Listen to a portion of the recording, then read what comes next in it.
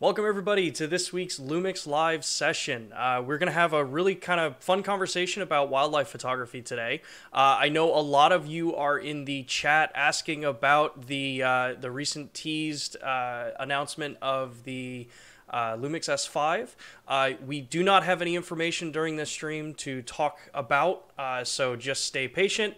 We will have more information coming. Make sure to tune in for the streams that we do on the 2nd and our LUMIX Live that week. So hopefully, I know you guys have a lot of questions about that, but we just don't have any information on this stream. So now that that's out of the way, if this is your first LUMIX Live, I want to say welcome. And, this is a weekly program that we run on Thursdays at 2 p.m. Eastern Time, where we cover a vast majority of different topics. Sometimes they're product specific, sometimes they're topic specific, more like this week's.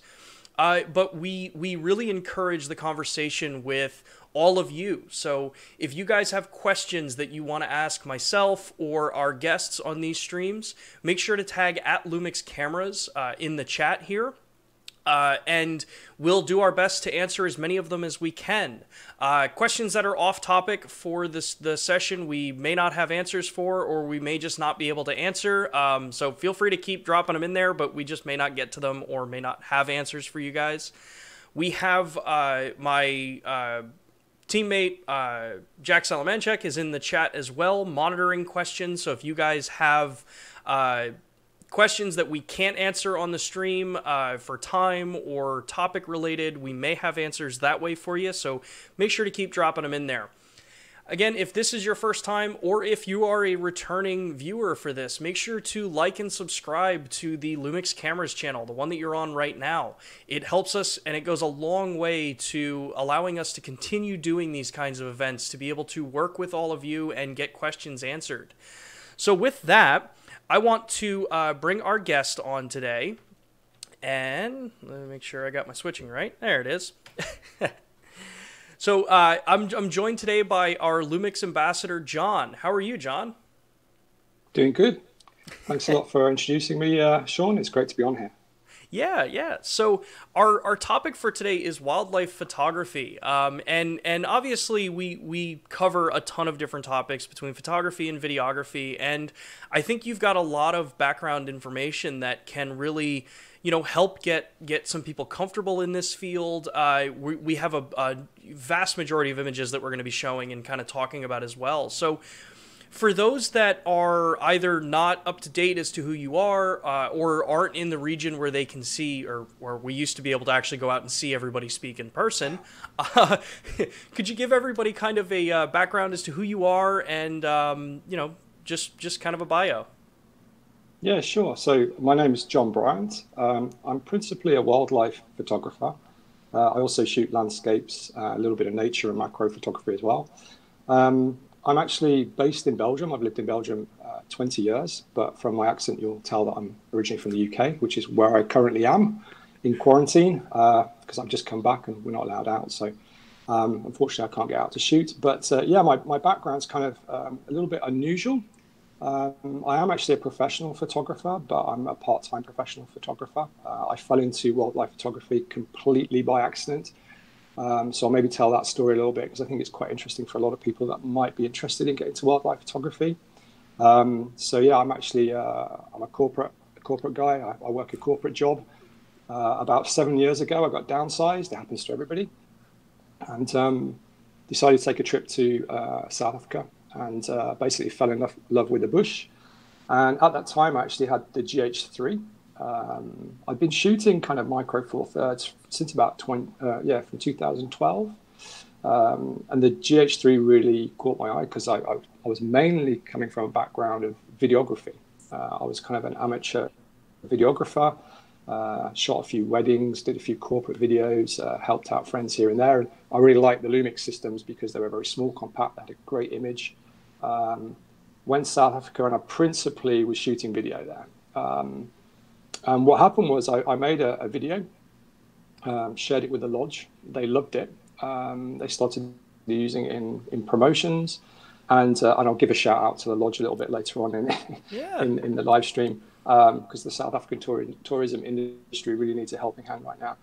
But yeah, basically I went back. The second trip I went back, I actually started to shoot more stills. That took me into around about 2014, and so I was just building a portfolio. And it was actually the launch of the 100 400 millimeter lens, which piqued my interest to upgrade my camera to the GH4. I then got into some discussions with Panasonic at the photography show in Birmingham, and a few months later, in 2016, became an ambassador, and I turned professional. So yeah, quite a lot of I would say the planets aligned for me, which was really cool. And I've been a very proud brand ambassador since then. And yeah, been returning to Africa, trying to really expand my portfolio, getting into lots of different projects. And my key passion is really trying to show how the camera features and benefits can help shooters create much more original imagery. I think we've got very powerful cameras. And I think if you can kind of understand what those features do, you can come up with some really creative stuff. So yeah, that's a little bit about my background and my introduction. Awesome. Yeah. So, that's kind of one of the things that today's stream is really going to focus a lot on is, with photography and the tools that we have, and specifically for wildlife photography, like we're talking about today, there's a lot that kind of goes into, the questions that we get all the time. What camera should I buy? Or, what lens works best for this kind of platform? There's a lot that goes into it, and it's also, I think, a surprisingly easy conversation as well. Could you give us kind of a rundown of what your current kit kind of looks like when you go out? I think it's a really good question, Sean, because again, when I came into wildlife, probably about 7 years ago, the domain was really monopolized by the two big brands. And there's a lot of camera snobbery out there. So like in wildlife, if you haven't got like a lens like that big and deep pockets, it's like, what do you know, right? So we would say all the gear, no idea, basically. And it's not about how big the lens is, and it's not about how expensive your camera is. It's about what you do with that. So yeah, I mean, I think that LUMIX has done an incredible job in what I call democratizing wildlife photography. The current kit that I have in my bag allows me really to travel. Well, in the pandemic, we're in lockdown, but the past 7 years, I typically get to Africa maybe 2 or 3 times a year. So, I don't want to have a heavy bag. I really don't. If you try to get to Southern Africa, you're going from flights out of Europe into Johannesburg, you're often getting on small hopper flights into the bush. Often those small hopper flights won't allow you to take big bags. And if you just take there's 3 routes. I won't mention the company's names, but you can go out of Paris, Germany, or the UK, or the Netherlands. So if you go out of Germany, you're going with the national carrier. They only allow you 8 kilos. If you go with the French national carrier, you've got about 10. The British national carrier, it's a little bit more generous, but like 10 kilos is not a lot.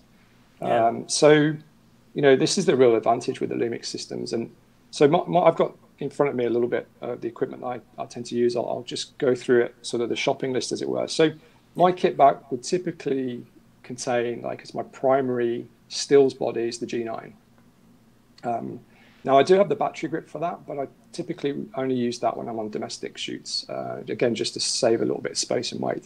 And then the G9 is always attached to, you can see here, camouflage, the 100 400 millimeter f4 6.3 lens. So just for folks that maybe don't know the Micro Four Thirds system, like 100 millimeter to 400 millimeter lens on the equivalent of what used to be the old 35 millimeter cameras in the old days, the full frames, it's a 200 to 800 millimeter equivalent focal length. So this is an incredible lens to be able to really fill the frame. If you're shooting in certain national parks and reserves in Southern Africa, sometimes you can't get close to subjects. In Kenya, for example, if you go to Amboseli, you have to stay on the roads. Same, I was in the Kalagadi KTP in South Africa last October. you have to stick to the road. So you really do need a long lens to be able to get those subjects. What I then tend to do is my second body, which I don't have with me. It's the GH5.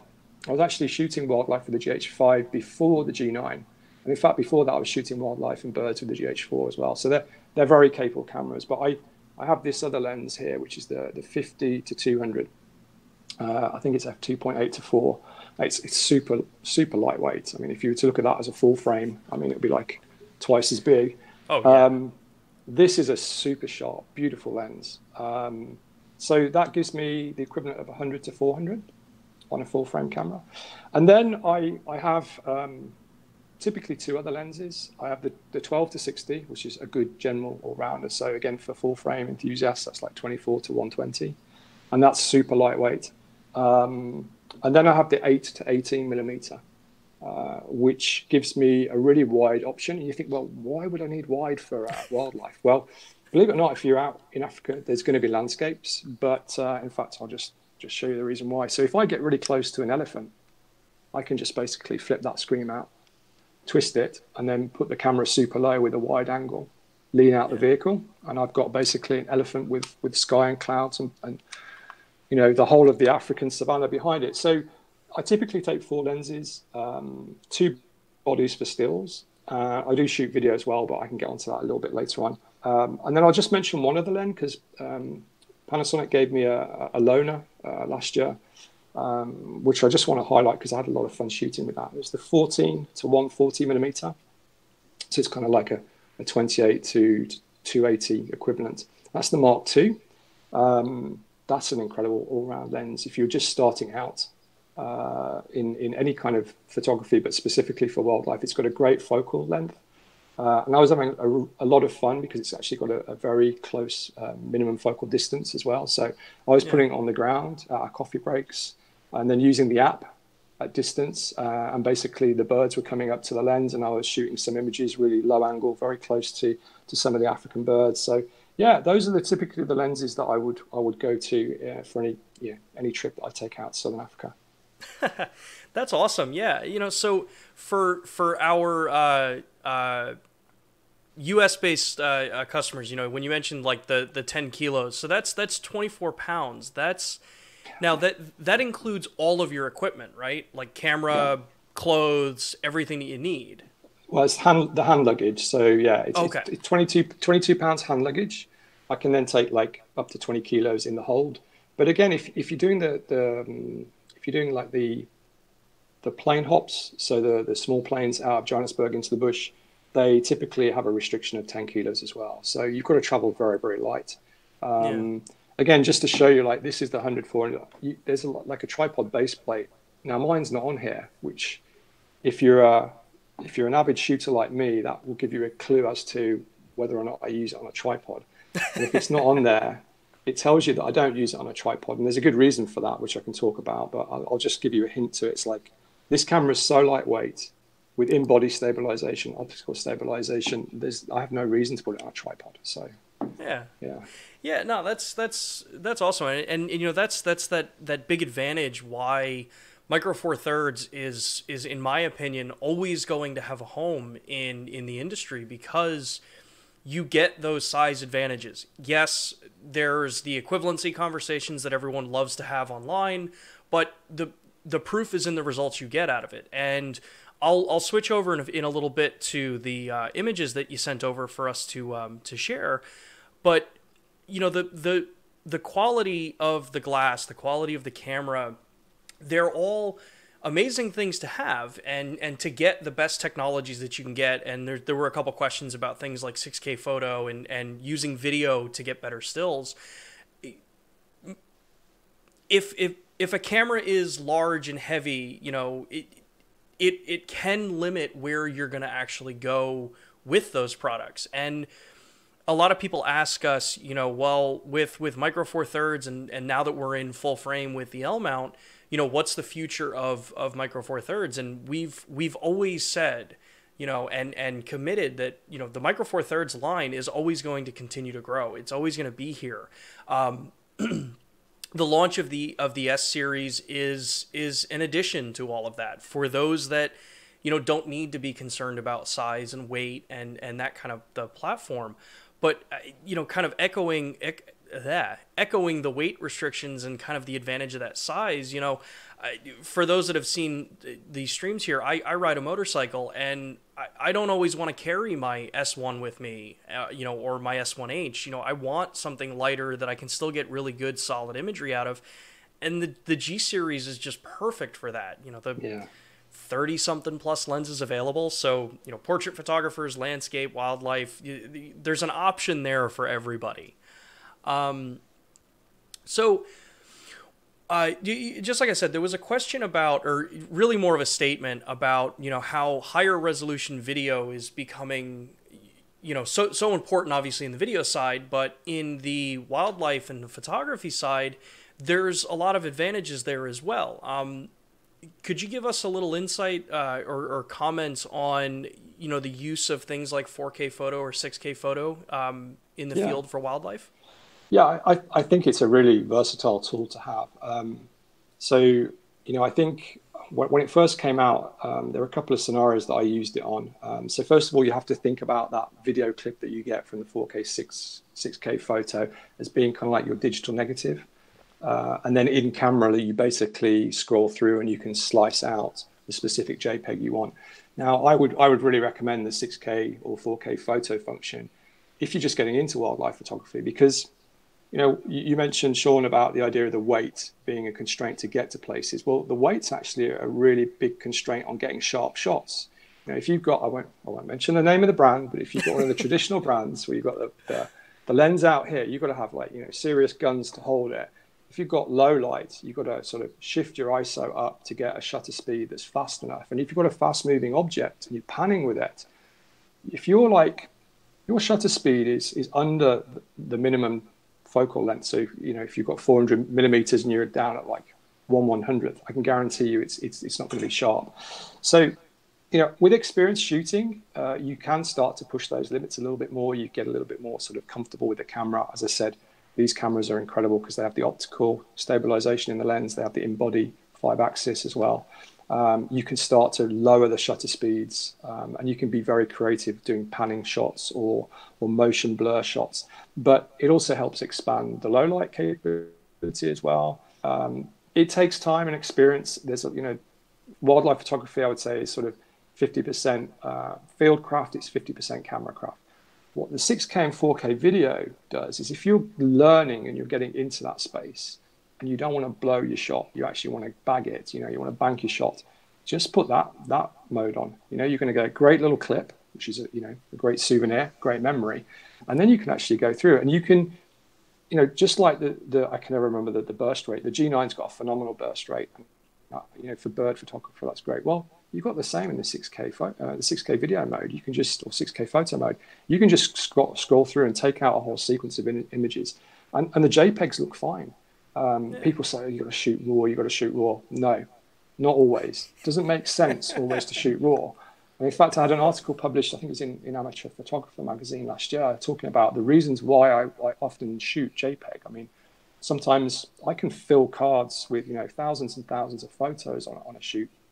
If I'm going somewhere where, for example, I don't want to take my PC, I don't want to take my MacBook, I don't want to take my disk. I shoot JPEG because then I can just basically fill the cards up. I can get more images on there. So, 6K and 4K photo mode just bring a huge amount of versatility. And I've seen a lot of I've shot good images, but I've seen a lot of good images out there of people using it. Yeah.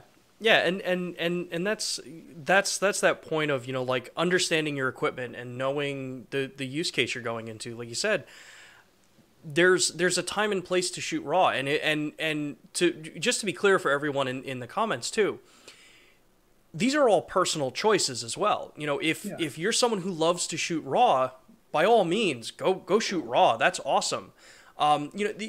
It's about that flexibility. The JPEG engine in the LUMIX cameras can be massively customized to your style. Like, if you like, more punchy, vibrant JPEGs, you can easily just tell the camera, hey, I want saturation up, I want sharpness up, or I want noise reduction turned down.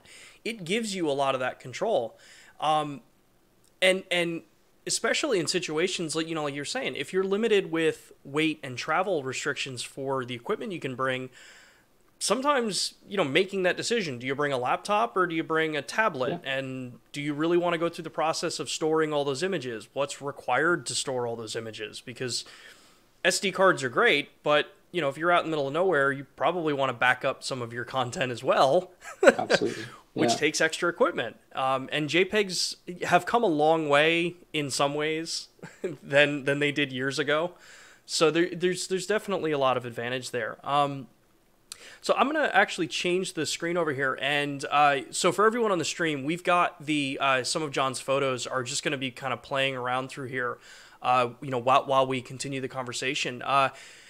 Once one of them comes up, we'll probably pause on it. And if you guys have questions about any one of the images that you see here, drop it in the chat, and we'll kind of talk about how that image was created. Aside from the ones that I'm going to pick out, because there's some in here that I'm curious how you got the shot, Jon. But when someone kind of rounding back to that question we had before about what camera do you recommend for people to choose? We were having the conversation beforehand about, not everybody needs or may want an interchangeable lens camera. There are situations where, obviously reach is really important, but some of the kind of bridge point and shoot cameras can also fit really well. For someone looking into that, do you have recommendations or a preferred bridge camera that you've worked with? Yeah, so I've worked with the FZ2000 quite a lot because, first of all, it's very compact and light. And as I mentioned, what's in my kit bag, the last trip that I took to South Africa, I actually took an FZ2000 with me. Now, a lot of people say, well, what are you doing taking another camera? You've got a GH5, you've got a G9. So I'm going to a location that's like dusty, it's a desert, we had storms, we had thunder, we had rain. Although there was a drought, we did actually get rain. And I'm in an open game drive vehicle, right? So I've got fast moving subjects. I don't know what I'm going to see. They might come towards me quite quickly. I don't want to be opening up my lenses, right? So I've got my G9 here, I've got my GH5. I just want to switch bodies. So the other thing that I absolutely don't want to do is I don't really want to have to mess around changing from stills camera settings to video camera settings. They're very different, and they're kind of on a scale they're really opposites. So just to give you an example, with stills, I shoot aperture priority mode. So in aperture priority mode, I take the creative choice on the depth of field. Okay, there's some limitations with the lens, obviously, with a variable focal lens. So like the 100-400, if I'm at 100 millimeters, it's at f4. If I go to 400, it's at f6.3. But I make that creative choice. If, for example, I'm at 100, I can go f4, f6.3, f whatever, I can go up. What I then do is I use the ISO to make sure that I actually have my shutter speed. So that by pushing the ISO up or down, it basically moves the shutter speed up and down. So it's really easy for me because I'm just looking in the viewfinder, pushing my ISO up, and then checking that my shutter speed is at least twice the focal length. So if I'm at 400 millimeters, and I'm shooting birds, I want it to be at 800th of a second. So that's kind of how I shoot. Now, if I shoot video, and if I was to do that with one of these hybrid cameras, the GH5, G9, I actually want to be at 1/50th. I want to be in manual mode. I want to probably have a very ND, like sunglasses for your lens, right? So imagine that I've got all that, and then suddenly I see this incredible sighting, and I'm like, I turn, I hit the button, and I hear the beep, and it goes to video mode, and I'm like, oh, no, what am I doing? I don't want to have to mess around. And it's happened to me. I've messed that up. So I have the FZ2000. I can get a professional microphone on top of it. It's got built-in ND filters. That's just, Southern Africa with all the light, it's just magical to have those variable NDs. And you've got 480 millimeters focal length. And the other thing is it's like a GH4. So it's got all that 4K goodness in. You can actually punch in when you're in post. You don't have to worry about being at 600 millimeters or beyond.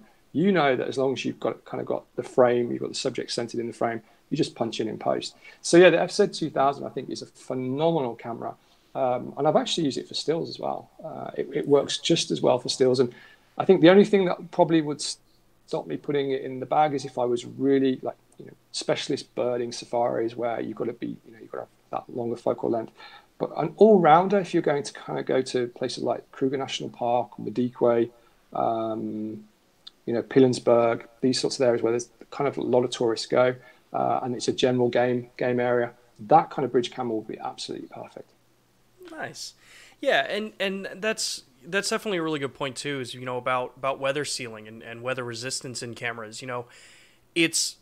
Cameras are only weather resistant when they're complete, when you've got a lens on it, when you've got the battery door closed. In some cases, every manufacturer has different, kind of asterisks next to what makes the camera fully weather resistant. So being able to have a camera like, some of the higher FZ series or even the FZ300, I saw there was at least a person or two in the comments that mentioned that they use that camera.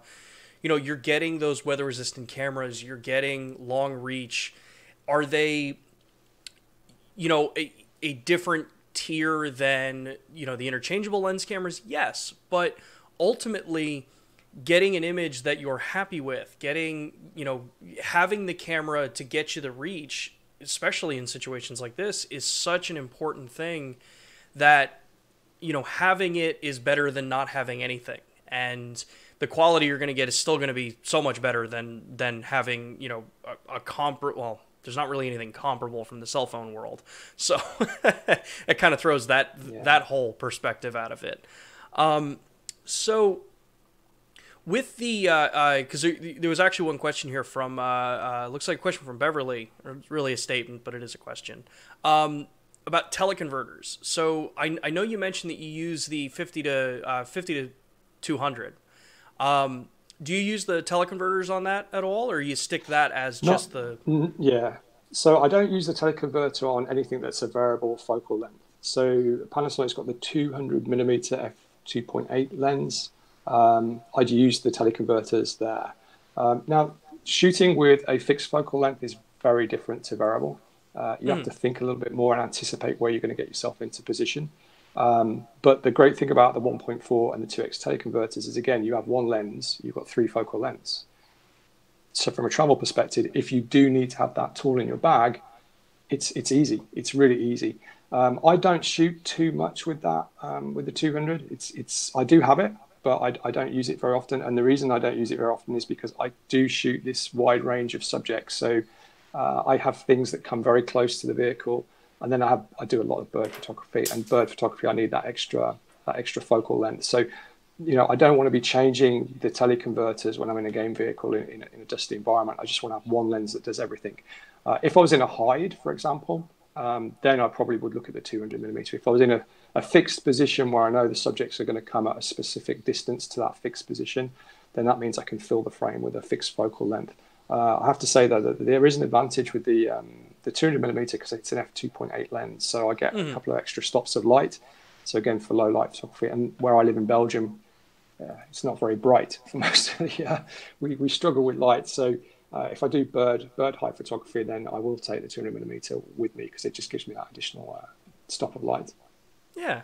Yeah, and so to follow up with your question, Beverly, so the 100 to 400 does not have teleconverter capabilities, mainly because if you put a 1.4 or a 2x converter on there, the aperture ends up stopping down so much because of the light loss that you wouldn't be able to focus with it. So unfortunately, the 1 to 400 doesn't have teleconverter capabilities.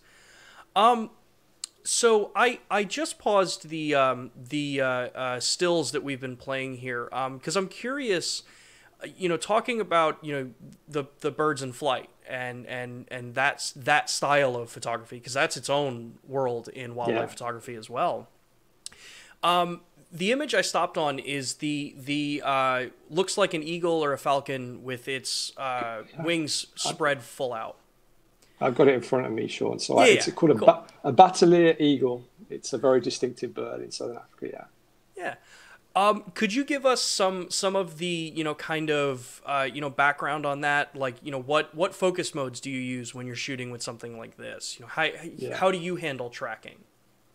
Okay, there's quite an interesting story behind this image because So it was from the KTP, so Calgary Transfrontier National Park so it's between South Africa and Botswana. And I took it in October last year.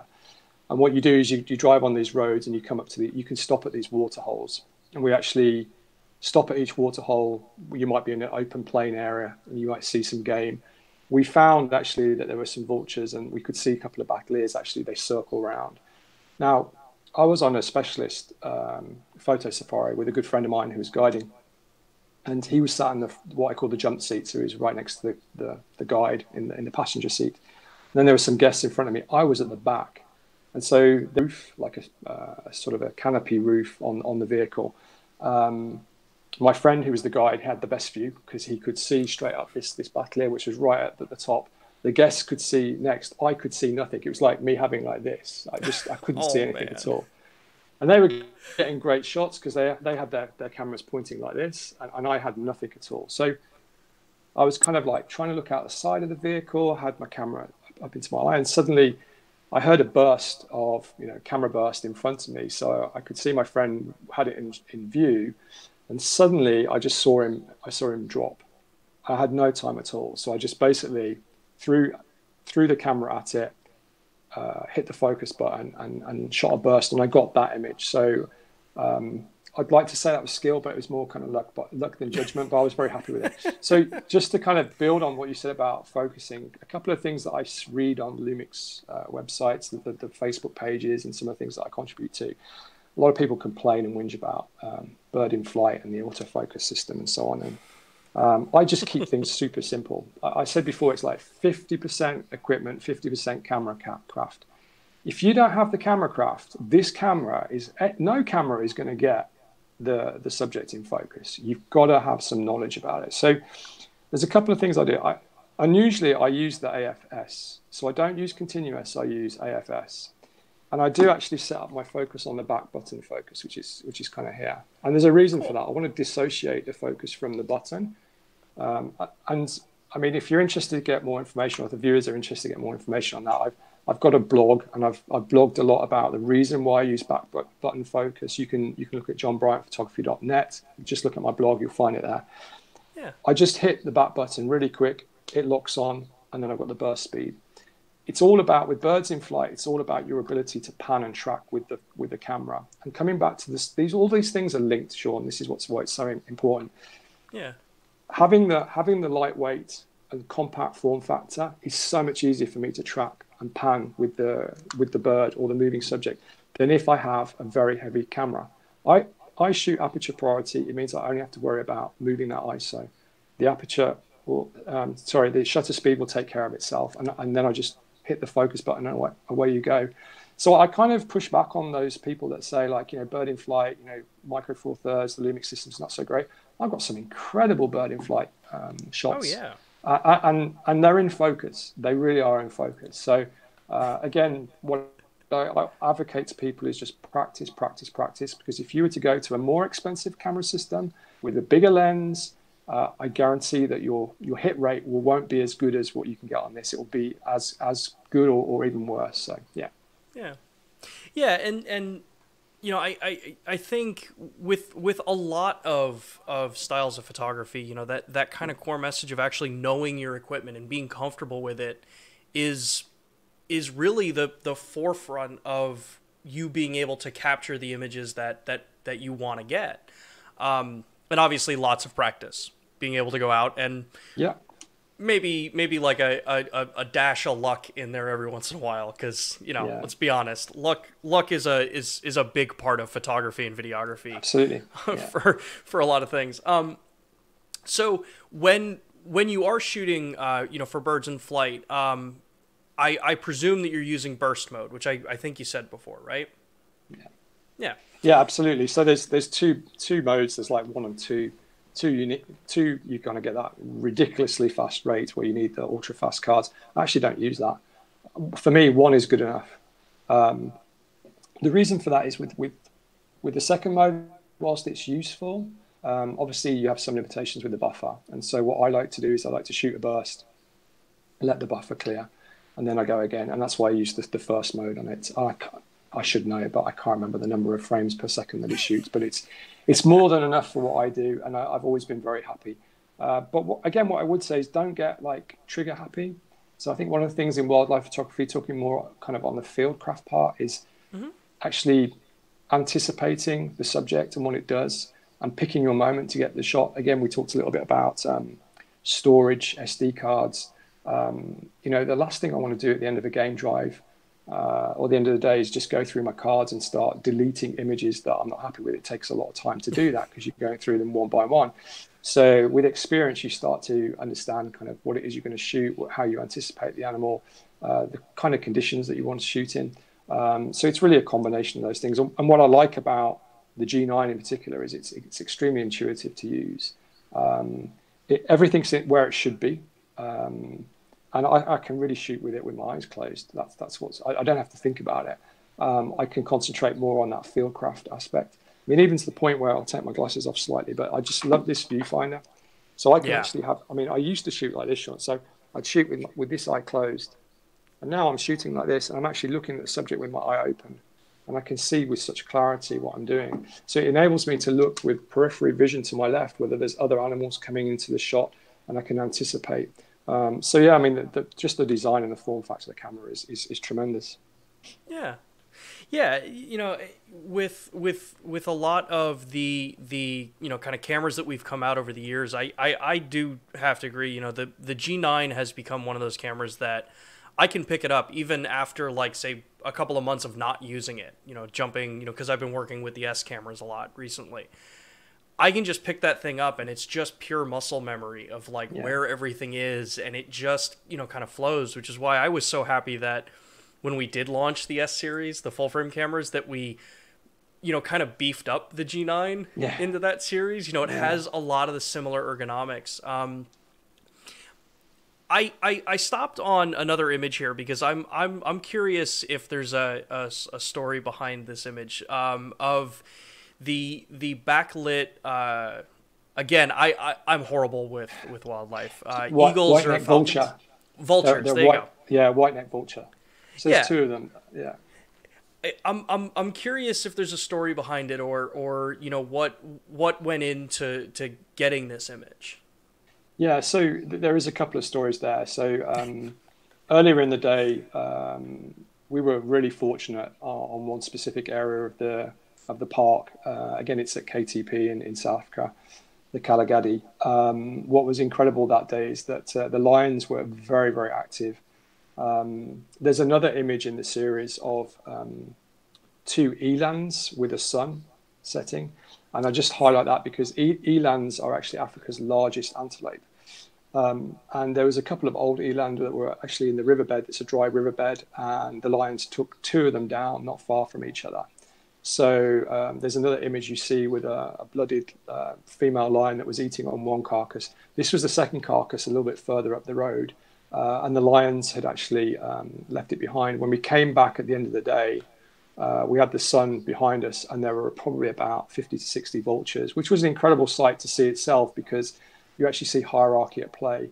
You see a certain number of vultures that are feeding off it, and all the others are waiting, not daring to approach the carcass.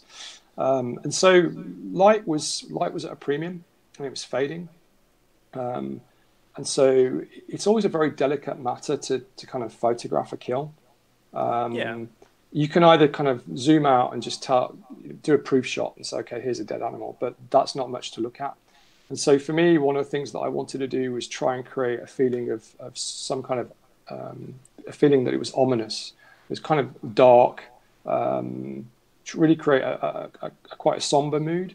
So with the side light and the backlight, it was just really kind of like reflecting there. What I actually did was I underexposed. I think I underexposed by about 2 stops. So I wanted to kind of have the front of the vultures just a little bit in shadow. You could see the details so you could understand what it was, but I wanted to really make that background quite dark. And then rather than show the whole of the carcass, I just put a very thin layer at the bottom to give that hint that, okay, something's been killed. This is what we call in Africa, it's the natural life cycle, right? So one species is feeding off the other. So the vultures have life thanks to the life cycle and the death of the eland. But I think it works pretty well. And I like the fact that compositionally, you've kind of got this very dominant vulture on one Yeah. side of the frame, and then you've got the one in the background that's kind of a little bit more submissive. So yeah, and again, it's just kind of, for me, proves that point that a lot of people say Micro Four Thirds, you can't shoot in low light. If you push the ISO, it gets noisy. Well, this is one of those images that if you play smart and you think about what the light's doing, and you think about the creative choices that you make, you use the camera features and you start to create these images in what I think is a very compelling way.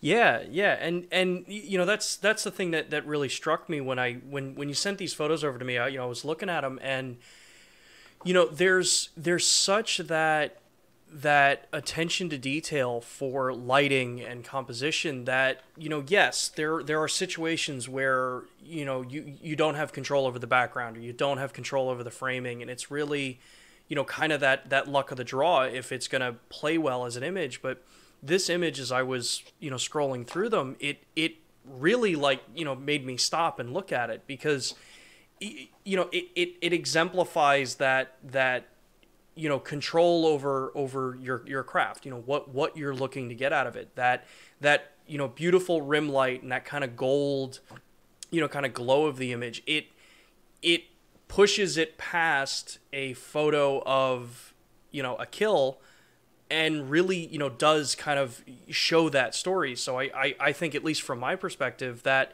the look you were going for with it really worked. It really exemplified that. And that's a hard thing for people to, I think, get comfortable with being able to do in photography. Yeah. So I just kicked the video so that it's going to continue some more images here. I just want to make one comment. For anyone in the chat that seems to possibly be having some video or audio issues, try reloading YouTube. On our side, I just double checked. Our stream looks like it's going through perfectly fine, at least to YouTube's end.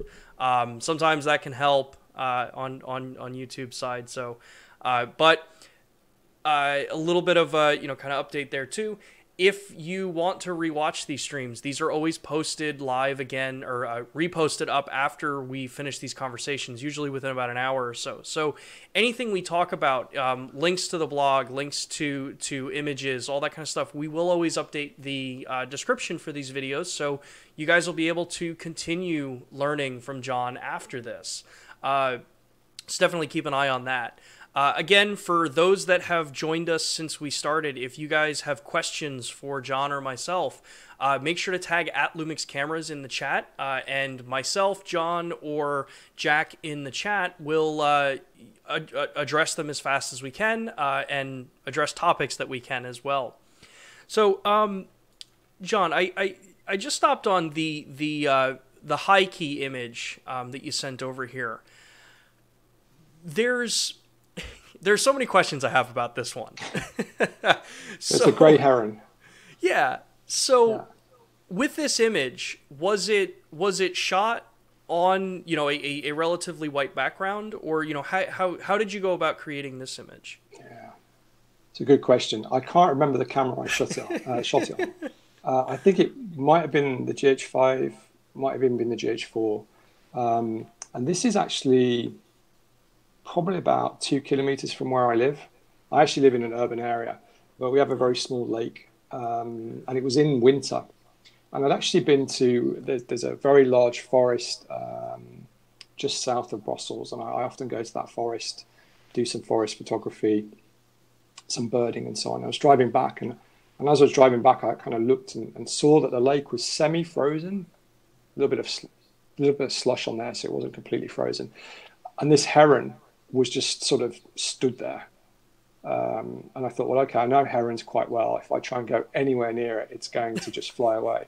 But I was quite fortunate. The other side of the lake, there was a road. And so I thought, if I drive up there and don't get out my car, there's probably a good chance I'm going to get the shot. And that's exactly what I did. I wound the window down, put my lens out, and I was at a relatively good angle. So at the angle, the light was just reflecting enough to really create that reflection. And a heron, it's kind of like quite light colors with a little bit black, gray, there's a little bit of yellow on the beak. So I think I pushed it to maybe 1.5 stops over. And really, I pushed it to the point where maybe the part of the ice that wasn't formed, you could see the ice in the water. You could no longer see it. It was just that idea of high key white. And again, it's just one of those things where you get experience from. You start to understand a little bit when you can shoot low key, when you can shoot high key. And I would always recommend people just give it a try. You know, take one at dead on exposure, and don't be, again, I mean, it's super simple with this button here, just to push it, you know, overexposed, underexposed. You can take 5 shots and then look at what's best, and you learn from it. So I've done quite a lot of black and white high key images of birds a couple of years ago. So I had that experience. This one I prefer to do in color because I actually like, it's the small details often that hit me, but I actually like the small shadow that you see, the very light gray shadow underneath, which just shows that it's not photoshopped, it's not a different background, that actually, which, you know, I'm not making any assertions or implications, but, you know, in wildlife photography, we do have that problem from time to time, but the raw image would be the same as you see. It's just, I basically pushed the exposure a couple of stops over. Yeah, and that's also, I mean, this stream is awesome, you know, because there's so many good points for people to kind of hopefully take away from this as I smack my microphone. You know, that there's different times to use different modes in the cameras, you know, aperture, shutter, manual, those kinds of things. I've always been a firm believer of using things like aperture or shutter priority depending on the situation you're in, because of opportunities like this where, you know, just like you said, you want to be able to try this as a high key image. You know, just tapping that exposure button and rolling the rear dial really quick, you're going to be so much faster for the most part than someone who's got their camera in full manual and is having to make those adjustments themselves. That's not to diminish anyone who shoots full manual or anything like that, because that's a skill in its own. But, you know, having the camera not be in your way so that you can get the idea and the vision that you want is such an important thing that a lot of people, I think, overlook. And, you know, the images that you've shown, or that we're showing here, are that kind of testament to that. You know, being able to capture and create these beautiful images and you know, content that people have been saying in the chat here, you know, how beautiful the images are. It comes down to skill and experience and understanding of your equipment. And yeah, so, some of the comments there from people about being full manual shooters. Yeah, there's so much about it. I just stopped on the I think I'm gonna get it right. It's a pygmy falcon image. Yeah, well done, Sean. Yeah, I got it right. Because I think, how did I describe it originally? The little baby bird on the branches. Exactly. Yeah. Again, shows you how much I know about this topic. Could you give us you know, some info on this? Because I was blown away. I had no idea about, you know, what this falcon is. Yeah. So this is the world's smallest bird of prey. They're very interesting birds. They actually sometimes invade and take over weaver nests. In South Africa, you have these big nests where you have weaver birds that construct them, and they'll often go in. Sometimes they'll kill the weavers as well. But they're tiny, and they're extreme. I mean, when I say tiny, they're about the size of my hand, which for like a bird of prey is nothing. I saw a lot of them, actually. I say a lot. I think I saw 5 or 6 of them when I was there. And they're beautiful, beautiful birds.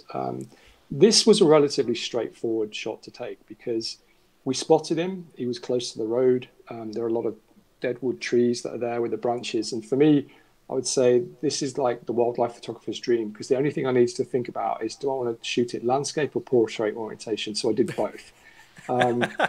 This one I actually put as kind of landscape orientation because I just like the negative space on the left side of the frame a little bit. He turned his head the opposite way, so it kind of complements that.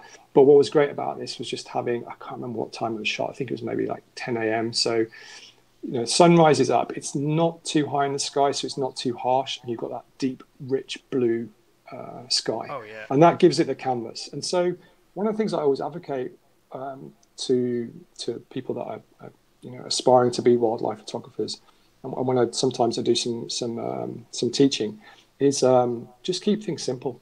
Sometimes, you know, you can get such beautiful images by not overcomplicating things.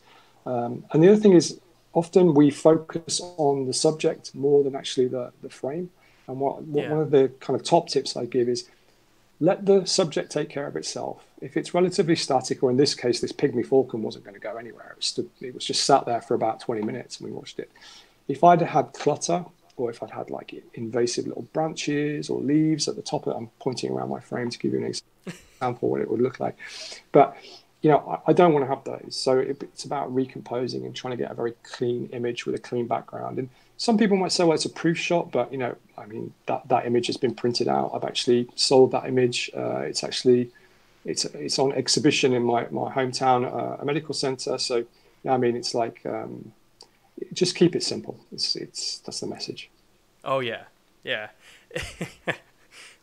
Photography these days and videography to that point always tends to kind of get, you know, not necessarily muddied, but, you know, distracted with overcomplication of process and you know what effect can be thrown on it. And again, that's something that really strikes me with a lot of your images, is that these are images that, you know, from looking at it, just have that, you know, that realism edit to them. You know, it's not done to be hyper realistic or this you know, kind of overdone look. They're natural. They really do convey the subject that you're photographing, not a concept to match something else. It's refreshing to see images like this. I think one of the images I want to stop on that's coming up is of the bucks, the two that you have, because there's something. This one actually, yeah. Let me make sure I can pause it here. So this is the shot with the single buck. Could you give us some info on this? Because this, I think, is one of those shots that kind of exemplifies the opposite of what a lot of people criticize Micro Four Thirds for not being able to do. You know, the shallow depth of field, subject isolation, and the sharpness. Could you give us a little background on this image? So this one's not a really good example, Sean, for the Micro Four Thirds, because I shot it with the S1R. So, I can give you a prompt on which one for the shallow depth of field. Yeah, perfect then. There's a couple in there, but I'll just talk a little bit why I put this one in. So the S1R, okay, it's full frame, it's slightly heavier camera, and a lot of people are probably thinking, you know, could it be used for wildlife? So this was shot in the UK last November, just at the end of the deer rut. It's a red deer, and I was, you know, at that time. The lens roadmap still wasn't where it should be, I would say. There were not long lenses. So I actually had a Sigma lens that was 120 to 300, so I was using an adapter on it. And I wanted to test it out. I wanted to see what I could get. And these subjects are relatively slow. So I don't have to worry too much about focusing speed and so on. The images of all the red deer images you see in the slideshow there, they were all shot with the S1R. They are phenomenal. The quality, the resolution, the color rendition is incredible. Honestly, Sean, it blew my mind. And so whilst I still, you know, my workhorse is the G9 for a number of reasons, there are times when I will go with the S1R. If you know, for example, if the subject's relatively slow, relatively static, I want to do more portrait images or animals in the environment, you know, that's when I'll do that. But if you kind of go on the slideshow to the kingfisher, which is quite a colourful bird on the barbed wire. Okay. That one is a good example of the shallow depth of field. Nice. Yeah. So this is actually, I think, one of those kind of surprising things, because, you know, someone like myself that works with our cameras day in and day out, you know, I'm used to typically being able to look at, you know, which camera was, which one was taken out. I genuinely saw that, you know, the really was no indication to me, like, oh, hey, those were full frame versus the Micro Four Thirds. So like, totally sounds like a cop out coming from me as like, you know, the rep for the brand, but like legitimately going through the images, I think that speaks even bigger volumes to the fact that if you understand what you're doing with your camera and you understand the craft that you're actually trying to shoot, it echoes that point you made, that it almost doesn't really matter which camera you're using, because you can still get stunning results out of cameras that may not even be designed for the topic. But once you have that control and you have that understanding, you can make stunning images that stand up right next to cameras that people traditionally put in their mind as being the superior option. And like I said, the whole list of images that we've got here, once the Kingfisher comes up, that, just like you said, that was one of my other kind of images that I looked at, going, depth of field control and framing and just the way the camera works. It really just blows my mind what can be done in the hands of someone who understands it. There's one of the questions here from Philip while we're waiting for the images to come back to the Kingfisher. He asks, was there any particular technique you used to ensure that the target was in focus rather than the deadwood or the background for the Falcon image? Falcon, yeah. So I just used single point focus, and then I used the joystick. And actually, the single point focus, you can make the square larger or smaller. So if I make it larger, the autofocus may drift a little bit, especially if you have, I'll do it this way, if you kind of have like a few centimeters, the camera will pick that up. So it will get this in focus and this will be out. Now that's actually important for if you're relatively close to subjects and you're using a low f-stop, so 2.8 or 4, you'll get the nose in focus and maybe the ears out. That was a small subject in a very narrow focal plane, so it was relatively simple to do. But the small square really helps me precisely get the focus on what it is I want. With regards to like birds on a perch like that, what I would do is I'd always recommend shooting at probably 6.3 or 7.1, and there's a reason for that. Birds are perched up there; they're not going to stay there forever. At some point, they're gonna fly off, and you've got to anticipate that. And if you're at 6.3, 7.1, when they spread their wings, you've got a much better chance of getting everything in focus for the first few frames that they take off. Once they're out that focal plane, you can forget it; they'll be out of focus. Even if you pan it, it's gone. So if you're at like f4 or if you had like an f2.8 lens, as soon as that bird moves, you're going to get something out of focus. So the 6.3, 7.1 kind of bracket range is, I shouldn't use the word bracket because we talk about bracketing in photography as well. But what I mean is like that kind of scale, 6.3, 7.1 is the best for that type of scenario where you've got a bird on a perch. Nice. Hey, yeah, that's awesome. So one of the other questions actually, and then we're actually coming up on the hour already. We'll round out with the Kingfisher here. When you shoot, do you use the mechanical shutter or electronic shutter? Do you find yourself mixing them? Mechanical. Mechanical. Yeah. Cool. Now there are some instances you could use electronic. So if I'm in a hide, you obviously want to be silent. But I don't ask me why. I prefer the mechanical. It's that feeling of kind of like click.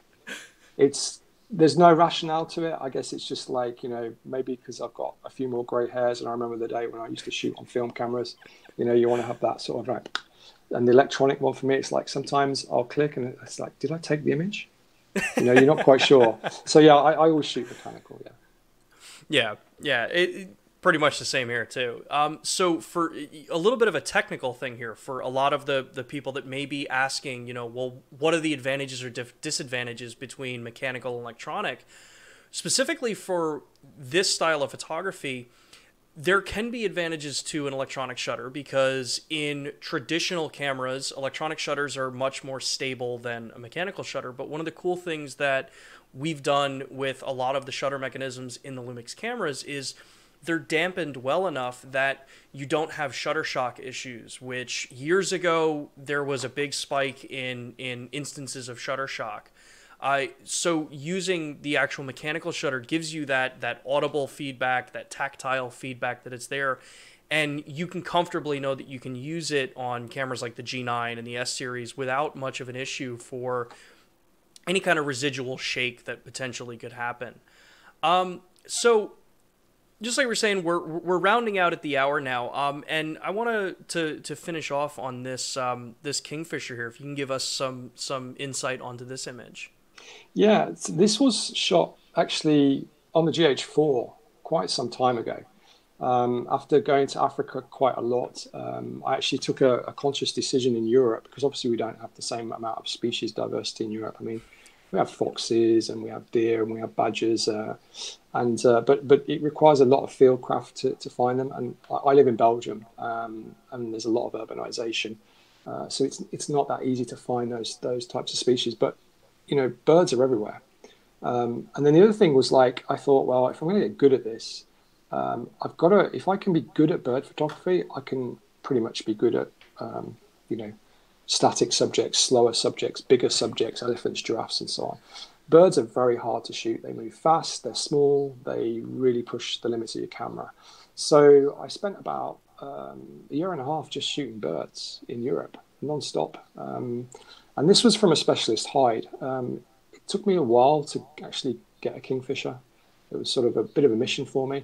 And I'll just talk a little bit about the background. So the location I shot it from, it was from a fixed hide.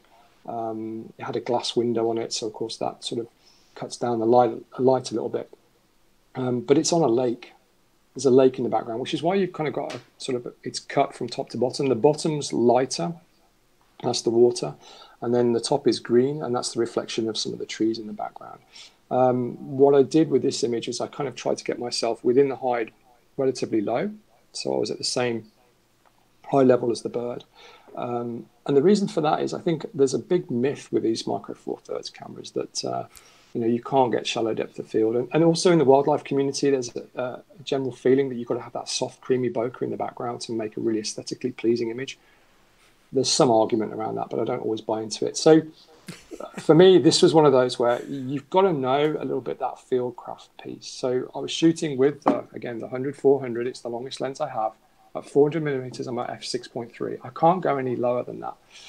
But what I know is that actually it's not the aperture that has the biggest factor on depth of field. It's the distance between the subject and the background. So if your background's here, it doesn't matter if you're f2.8 or 11, it's always going to be in focus. But if you actually, if you've got a background here, let me do it that way. If you've got a background here and you're pointing up, right, you're going to get that in. So if you then point your camera in that direction and you're not shooting in the background, you get this soft, creamy bokeh in the background. So having that knowledge of the impact of the background with the subject is what's going to make or break your image if you want to go for that soft, shallow depth of field. I have some similar images. I didn't include them, Sean, but again, if people want to go to my blog, you'll see one on a little owl, which has got that creamy green background, and it's very smooth. And I blogged about it specifically to break that myth, which is people shouldn't be thinking I've got to have the lens is only f4, I need f2.8. No, you can shoot really nice, soft, creamy bokeh backgrounds. You just have to get the angle of attack on the subject, and you have to know the distance. If you've got a bird there and it's a hedge behind it, you can forget it. It doesn't matter whether you're down to f1. Some lenses out there on manual focus, you can get f 0.9. It's not going to change. You're going to see the leaves. You're going to see the shapes. Get that subject separation, and that's going to get you the image. Yeah. So that's definitely, I think, a really, really good point for a lot of people is, understand the camera that you're working with, know how, compression factors into depth of field, things like that. Just stopping down to stop down or opening up to open up doesn't necessarily help you in all situations. So we've gone on for a little over an hour now. I want to thank you, Jon, for taking the time. I know with the time zone differences and all that kind of stuff, it's a bit later on in the evening out by you. So for those asking questions in the chat about a link for the blog, I am going to drop the link in the description for this video. So right after we're finished live, I'll get that updated, and you guys will be able to have a link right to go check out the rest of Jon's work. So for this week, like I said, thank you, Jon, for taking the time. For people that want to find you, do you have other social media platforms that you want people to take a look at? Yeah, so I mean, Facebook, I have a Facebook page, Jon Bryant Photography. I'm much more active on Instagram. There, my tag is at John T. Bryant, so that's Jonnty, Bryant. And I actually put a lot of LUMIX images up there, a lot of wildlife, a lot of landscape. And I try to tell the story behind the image as well. So if people are keen to kind of understand how I shot the image, I always put like some comments just underneath it as to kind of what the camera was, what the lens is.